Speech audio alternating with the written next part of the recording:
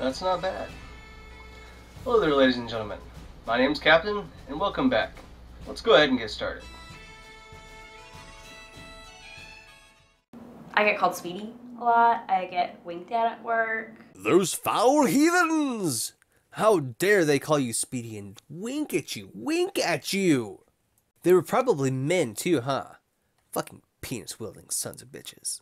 Not in like a really obvious way, but just sometimes people walking by, like instead of just saying hello, it'll be like a little wink, because I'm like the little admin sitting at the desk, and I think that has a lot to do with the fact that I'm a girl. You're a feminist. Of course it had to have something to do with you being a woman. If everything wasn't about you being a woman, personally, I wouldn't be able to recognize the fucking world we live in anymore. We're still making less than men in the workplace, and we're still like, you can't go for a walk at night alone because you're scared something might happen. No. You earn less. And you know, the best way I have found to alleviate yourself of the fear of walking alone at night is to carry a fucking gun. And you don't have to be a big-ass gun. As a matter of fact, this right here is what I carry with me. There's still unrealistic expectations for women to look a certain way. Again, with this expectation shit. As a matter of fact, you know what? I'm still expecting my sandwich. I've not gotten it yet. And you know what? That was like 2 videos ago.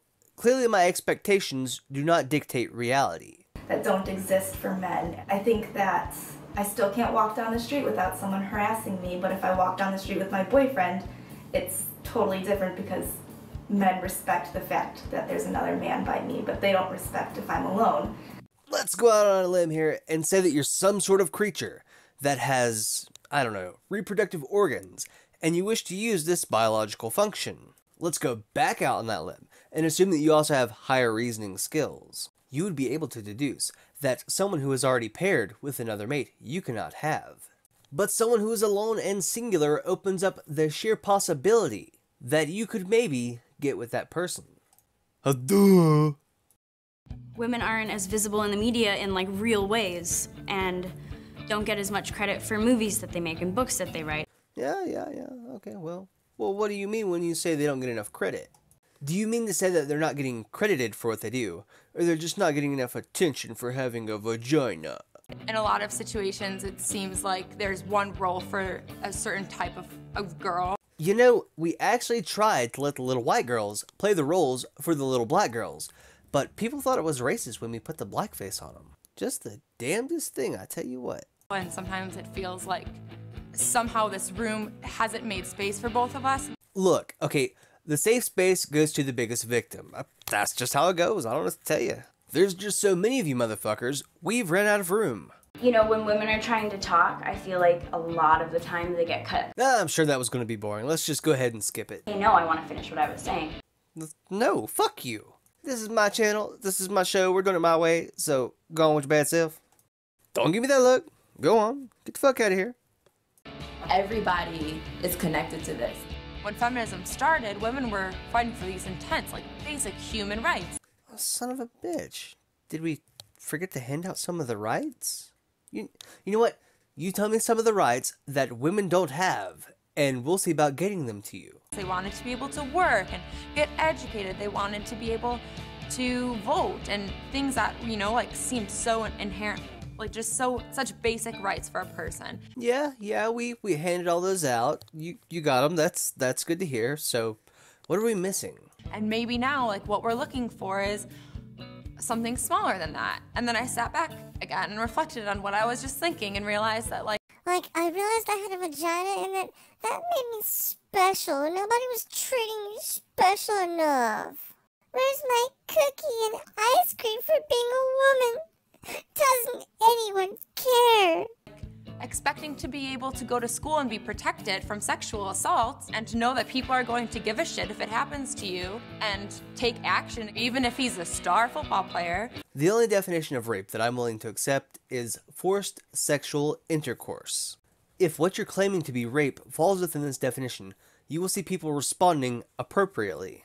Like being able to be paid as much as a man, those are basic human rights too. Like, I know I'm not doing the same amount of work that that manager's doing, but I still want the same amount of money, because, like, Oh my god, vagina. Now it's like you're going to school and it's like I'm working towards something, and if I'm not gonna get paid the amount I deserve or treated the amount I deserve, like respect in the workplace, and what am I doing? Like, this isn't fair. Yeah, I'm glad I stopped it there. That expression is perfect. You know what? From now on, when you bring up the wage gap, this is what I'm gonna do. But the wage gap, it's just gotta be real because I believe in it. Why am I unable to walk, 4 blocks without getting harassed? Why do I have to be worried when I put on shorts to go to school? Because you choose to receive comments as harassment, and you choose to be worried. Like, how ridiculous is this? Sure, you can go to college, but if you get raped, it's your own damn fault. You know what? No. Nope. We are not taking that serious. Just no. Like, no, that's the most ridiculous thing I've ever heard. Yes, it is. And nobody ever says it, so why do you believe it? The world's gone retarded. Like, you can get kicked out of college in an instant for plagiarizing, but if you're accused of rape, it takes, the person that's accusing you has to give an arm and a leg and go through so much trauma just to even get them to think about it. Just because she didn't say it doesn't mean it doesn't happen. Snowflake number 1 wants us to listen and believe. Snowflake number 2, on the other hand, wants us to be clairvoyant. And so it's like, thanks for granting us this basic human right and not protecting us at all. What an ungrateful cunt. You think you're not being protected, huh? I don't even know what to say to this. Do you have any idea how many people you've just insulted by saying that nobody protects your basic human rights? Truly, you exemplify the term spoiled brat. Inequality and misogyny just sort of seeps into how we learn how to be people, how we learn how to relate to each other, and live our lives. Inequality and misogyny seeps into people. Holy shit, this explains everything. That damn patriarchy. Somehow, it's managed to put inequality and misogyny into our water supply. Oh my god, don't you know what this means? It could be in the air. Quick, everybody, stop breathing. Understanding like the intricacies of how these things work, it's horrifying, I think. When you're right, you're right. It is absolutely horrifying. You're going to get us and our little equality too. Just goes to show you, most feminists are detached from reality and prefer to live in their own fictional world.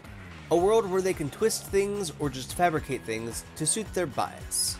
Anyway, at the beginning of the video, if you noticed, I did decide to come on and say hello in person. Since I'm kinda getting close to 100 subscribers now, I figured I would show my face a little bit and let you get to know the person behind the channel. But don't worry, that's not gonna become a regular thing. So I do hope that you enjoyed this video. And remember, until next time, keep up the fight against stupidity wherever you may find it. Have a great day.